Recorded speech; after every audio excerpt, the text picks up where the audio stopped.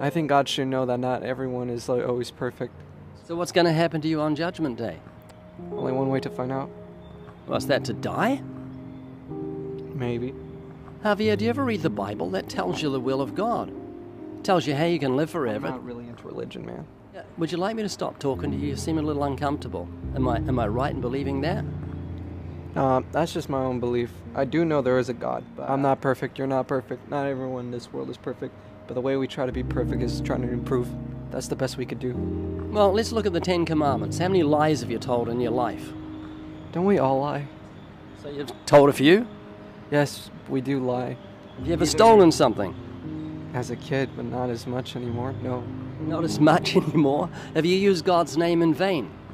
Don't we all, like, or something like that? No, Point being, that's called blasphemy. Using God's name as a cuss word is very serious. Appreciate your honesty. Jesus said if you look at a woman and lust for her, you commit adultery with her in your heart. Have you ever looked at a woman with lust?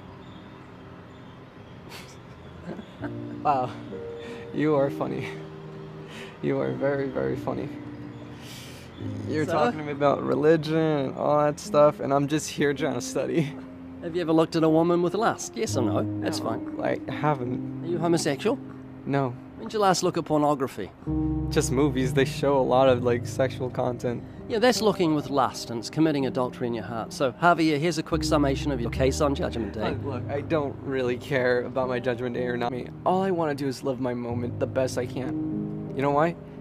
Everyone's thinking about their own stuff. I'm thinking about my reading. You should really think about your dog. I mean, your dog, like, wants to live the best moment with you.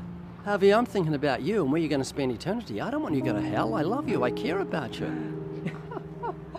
You barely even know me, man. Yeah, but if you saw someone get in a car that didn't have brakes, that's going down a hill towards a 1,000-foot cliff, you'd warn them. Even though you didn't know them, you'd love them enough to tell them, hey, get out of the car. That's doing the right thing, man. So I'm doing the right thing and telling you how you can live forever. Dude, it's 10:11. I just gotta... Give me 1 minute, okay, please? Look, I just gotta go to class. Well, I'll walk with you. Yeah, if you can respect me, I just need to go to class, okay?